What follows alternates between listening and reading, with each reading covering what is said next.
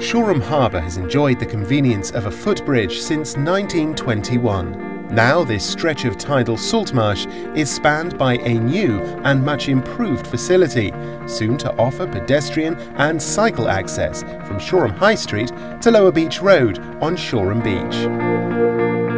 The project, commissioned by West Sussex County Council, is a realisation of £10 million worth of investment, with Sustrans contributing £770,000 of that budget through the Big Lottery Fund.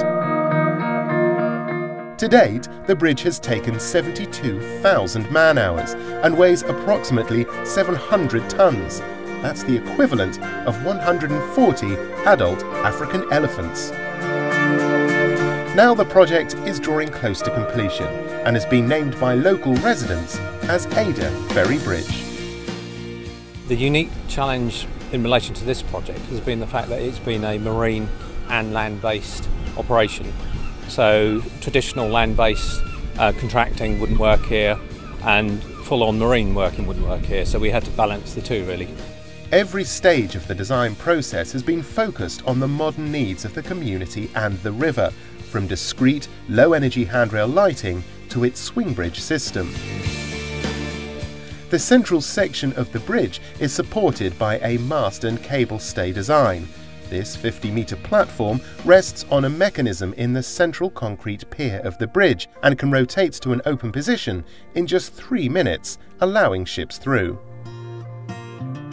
Right from the start, the job was, involve the community and actually designing the bridge. The fact that we've got high-level glass to try and keep the wind off the public as they cross the bridge, and the full visibility that's come out of the consultation at the start.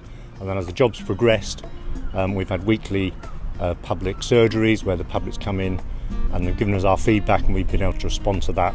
And the bus replacement service can go and they can enjoy the coast and the town to the full again.